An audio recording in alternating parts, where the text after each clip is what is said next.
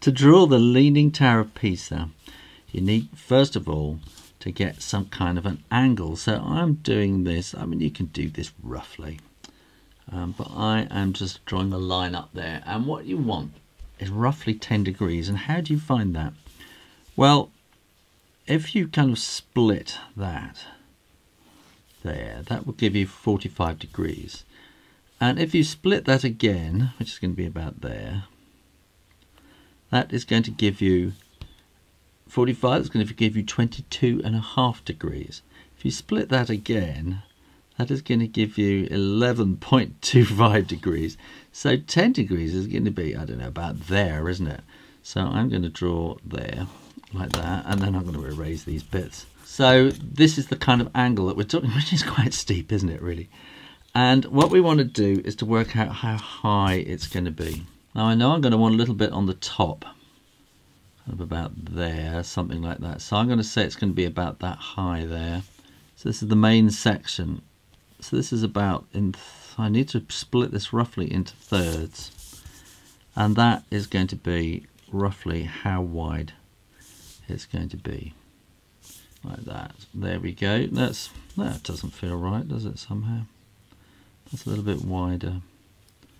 So I can maybe make that go a little bit wider too, something like that. And then that will be going straight across like that. Now this is all actually quite complicated, so what you want to do is to kind of halve that, halve it again and into quarters, and halve that, and then that will go into quarters there. You've got a central piece running through the tower, like that, and this is the campanile bit at the top where the church bells are. Now we want to have this slightly curved, so on each of these draw a curve like that, and you're going to want another curve just below each one, so you get these kind of, they're not parallel, but you know what I mean, they're kind of parallelly curving around like that. There we go. And this will give you kind of roughly where the first columns go, and then we're going to want 2 more columns in the middle, which will go up roughly about like that, and we're going to want these kind of pillar heads across the top there, and there will be a door there. And inside each of these there is also a kind of a diamond. If we work out where these pillars go up like that, but we have 2 up the middle, then we're going to want to split all those again, because we have twice the number of pillars. This is a really complicated drawing. So that would be about there. I did that already, didn't I? No. Oh, I'm very confused now. That went there. So actually wants to go back there. That's there, and then one down there. So what I'm going to do is draw in. These are kind of the floors. Each of these floors. So that's one, and then you go to the top one of those, and it's sticking out slightly over the edge. And here we can draw. These are the pillar heads, like that, and then we can draw the pillars coming down like that. And there's kind of grass along the bottom. It's kind of set in a green thing. And then you want to draw the arches here, double arches, and these diamonds in each bit there. And here will be the main door. Now, we've got a lot of boring stuff to do here, so what we need to do is 1, 2, these are the pillar heads, 5, 6, oh, I got this very confused.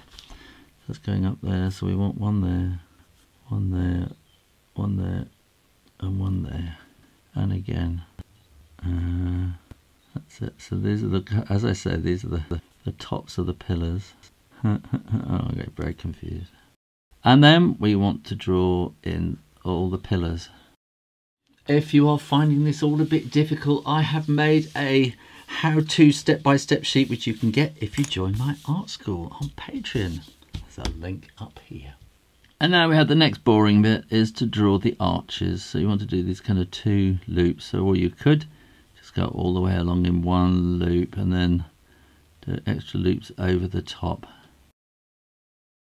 Now I'm going to put in the central tower section coming down through there. I'm just going to assume it's coming to about there, and then this will come up,